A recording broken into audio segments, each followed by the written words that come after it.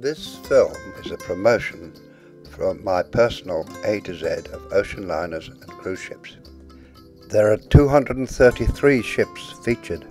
As you'll see, it contains footage going back to the 1920s. This is the Mauritania, Cunarder.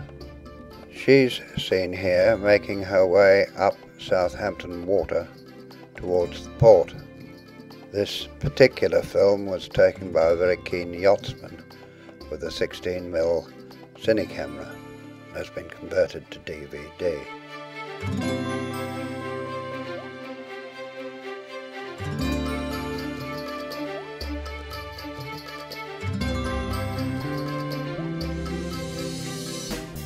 There's more old footage. This is the Berengaria of Cunard.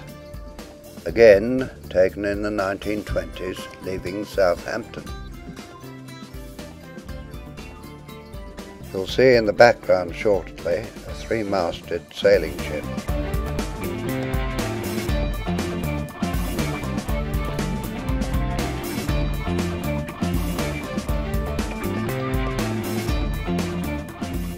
Passing the Berengaria and making our way up Southampton water was the Majestic. This was a White Star liner, and like Berengaria, a war prize from the First World War. There are, of course, many old favourites, like Canberra, seen here at the D-Day celebrations in 1994, included in the set. We see QE2 leaving Fremantle for the last time. These pictures were taken as late as March 2008. Where there is original soundtrack, some of this is included on the discs.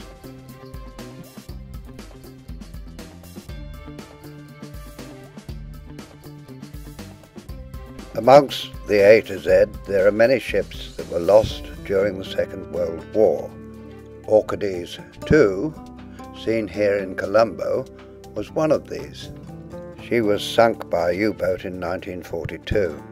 The name of the ship, when she was built and when she went out of service, if that's the case, and her original tonnage is shown on the DVDs before each clip. Small ships like the 2,000-ton Hebridean Princess are shown, and I have Hebridean International to thank for these films. Then, of course, we have quite a few of the larger cruise ships, like Carnival Destiny here, well over 100,000 tons. She's seen here entering Nassau.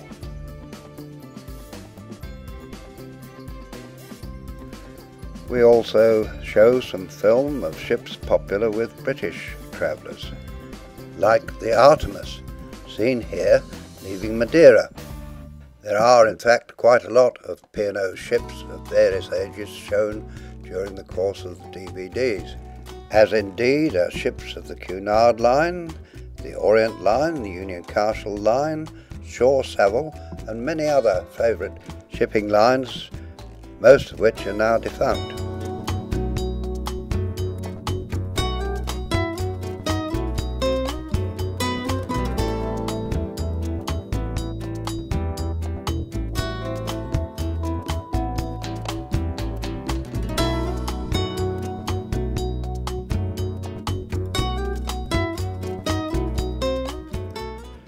Another great favourite of the British travelling public is the Fred Olsen line. Here we watch Black Watch as she approaches Nassau.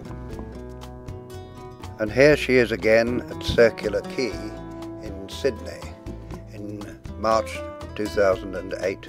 The fact that the film spans such a long period between the 1920s and 2008 gives it an historic value which will be of great interest to anybody interested in maritime history as it has developed over the last century. I trust you have enjoyed this trailer and look forward to hearing from you.